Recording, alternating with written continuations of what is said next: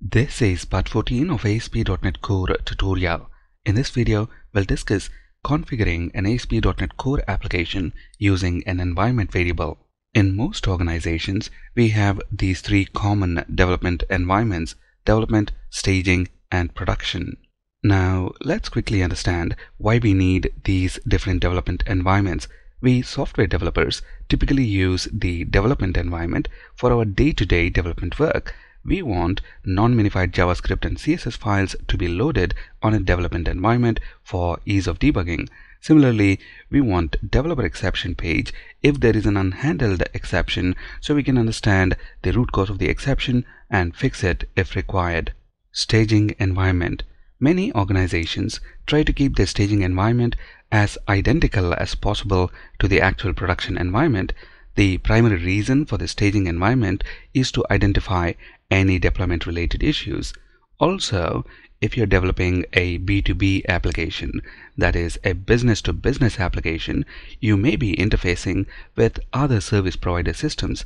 Many organizations usually set up their staging environment to interface with the service providers as well for complete end-to-end testing.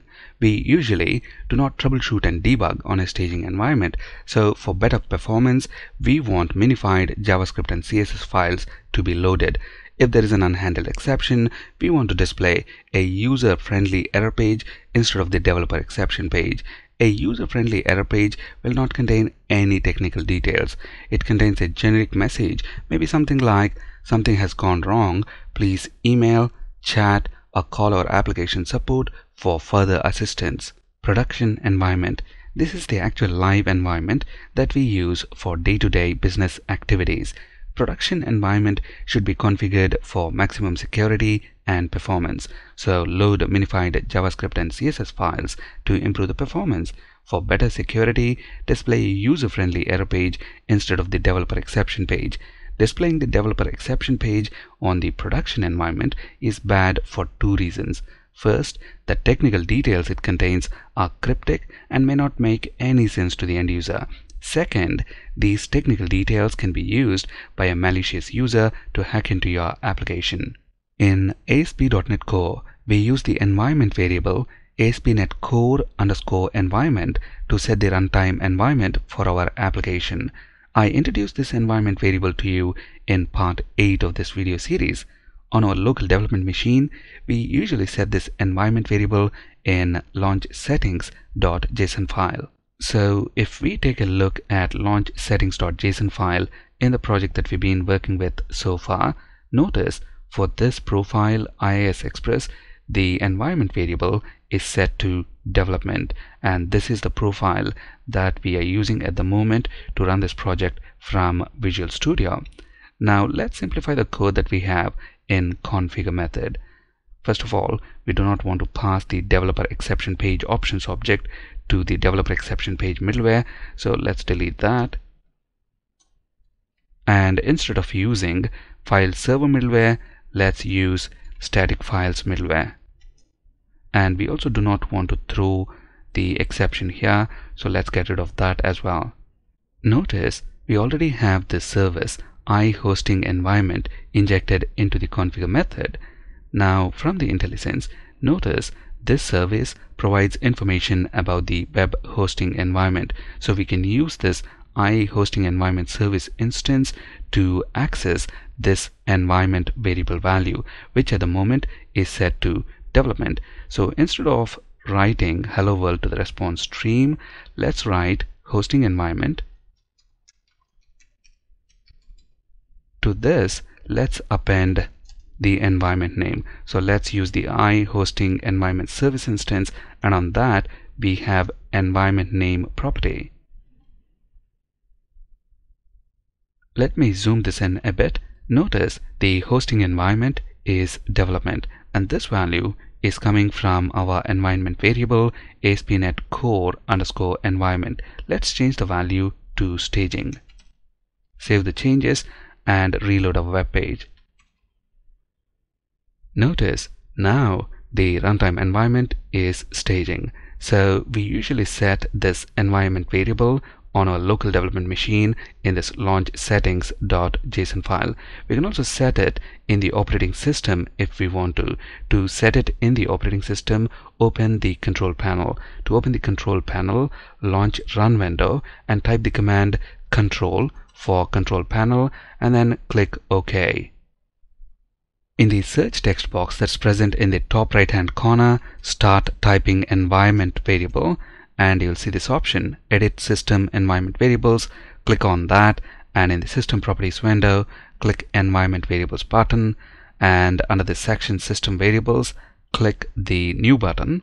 So this allows us to add a new environment variable.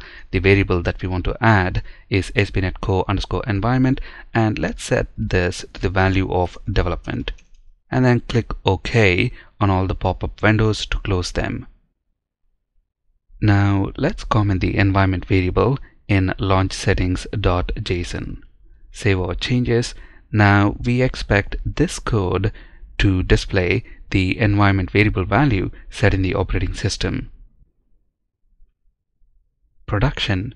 Where is this value coming from? Well, this is the default value. You might be wondering, why is production set as the default value? Well, this is done on purpose for better security and performance.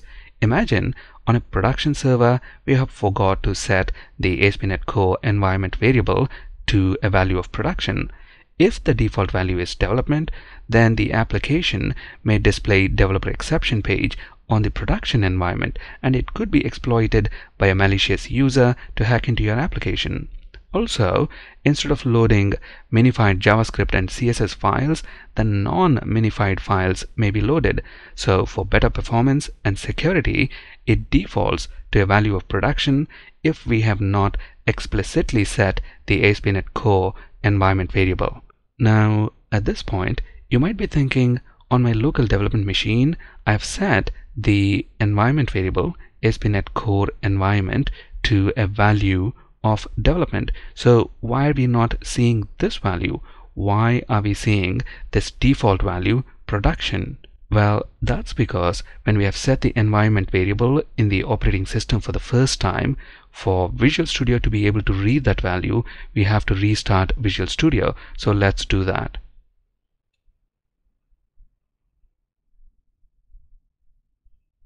And then open our project, Employee Management. Restart complete. So let's run our project. There we go. Now we see the environment variable value set in the operating system. On your machine, if you still do not see this value, make sure to restart your machine once. Now, what if I have the environment variable set in both the places, that is in the operating system and in this launch settings.json file? Let's uncomment this line. So in launch settings.json file, we have set it to staging, and in the operating system we have set it to development. So now when we have it set at both the places, the value in this launch settings.json file will override the value in the operating system. Let's prove this by running our project. There we go. We see the value staging from launch settings.json file. Now on the iHosting environment service, in addition to this environment name property, we also have this method isDevelopment. It returns a boolean, true if the ASP NET Core environment variable is set to development, otherwise false. In addition to isDevelopment, we also have isProduction and isStaging. But what if I have a custom environment like user acceptance testing environment or a quality assurance environment? Well, even these custom environments are supported in ASP.NET Core. So if you have a custom environment like UAT, for example, and you want to check if the environment is UAT, then use this method isEnvironment, and to this pass the name of your environment, in this case UAT. So with this value in place, if we set this environment variable value to UAT, then this method returns true. If we set it to any other value, it returns false. Now let's change this back to isDevelopment. So if the environment is development, then we want to display the developer exception page. If it is any other environment, for example, if it is staging or production or UAT, then we want to display a friendly error page. We'll discuss how to do this in detail in our upcoming videos. For now, let's delete this else if block. Now let's quickly recap some of the important points. On our local development machine, we set the environment variable ASP NET Core environment in launch settings.json file. On a staging or production server, we set it in the operating system. Use iHosting environment service to access the runtime environment. Runtime environment defaults to production if it is not set explicitly. In addition to the three standard environments, development, staging, and production, custom environments like UAT, QA, etc. are also supported in ASP.NET Core. For using a custom environment, use isEnvironment method of iHosting environment service. Tag helpers are new in ASP.NET Core. In a Razor view, that is, in a .cshtml view page, we can use something called an environment tag helper. This environment tag helper supports rendering different content depending on the value of the ASP NET Core environment variable. We'll discuss tag helpers, including the environment tag helper, in detail as we progress through this course and create models, views, and controllers for our application. That's it in this video. Thank you for watching.